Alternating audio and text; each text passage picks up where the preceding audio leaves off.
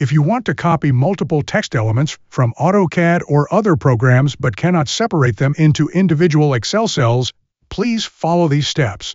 In AutoCAD, first, type the command explode and select the text objects to break them apart. Then, go to the Express Tools tab, navigate to the text panel, and click Convert to MText to combine them into a single multi-line text object. Copy the data. Select the text and press Ctrl+C to copy.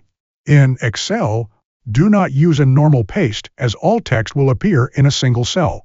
Instead, go to the Paste menu and select Use Text Import Wizard. Click on Next and Finish.